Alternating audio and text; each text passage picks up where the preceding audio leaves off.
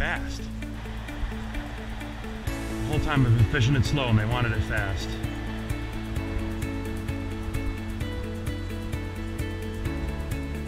This is a pretty nice fish.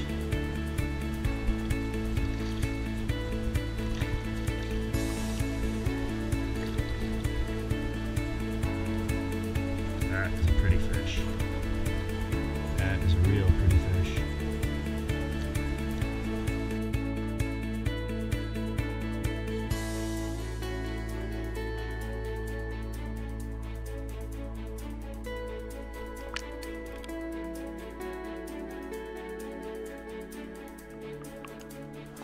Hi, I'm Brian Spinner from the White Dog Trail Company.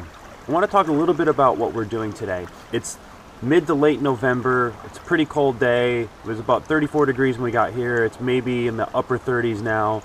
The water's cold, but the water is up. We had a little bit of rain, and we had a bad summer where the water has been pretty low. The water's finally come up and is up to a nice level now. Now, I'm primarily a fly fisherman, and I really enjoy fly fishing, but when I'm searching water, or especially when the water is up, and oftentimes in the colder weather, I like to go with some spinning gear once in a while. And so we started off this morning with a spinning rod and basically a Rapala X-Wrap. My setup for this is quite a bit different. There's actually a braided line on here because there's no stretch in braided line, which means you can feel every little thing about what that X-Wrap is doing. I feel every bump, and I don't even have to really set the hook with these fish. I feel the fish hit and I just kind of lift just a little bit and it sets right in. I also use a fluorocarbon leader up to probably 10 feet or so. I don't want the fish obviously to see the line, so the fluorocarbon leader is really good for that. Two different things I've kind of been working with the spinning rod today.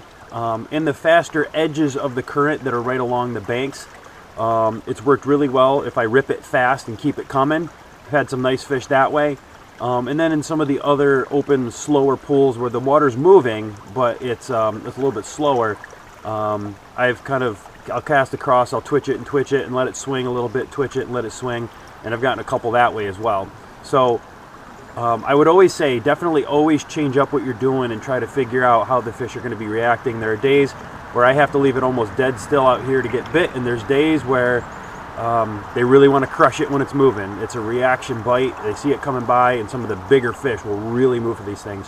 I've caught a lot of big fish on this setup right here.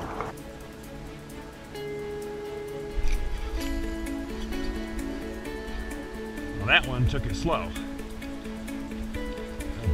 Stop jumping, stop jumping.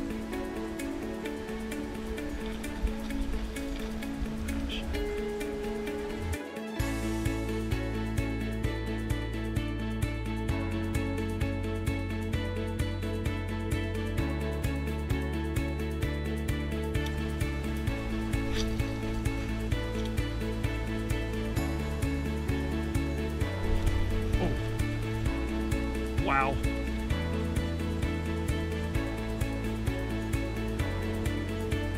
Man, that was fast. That was right off the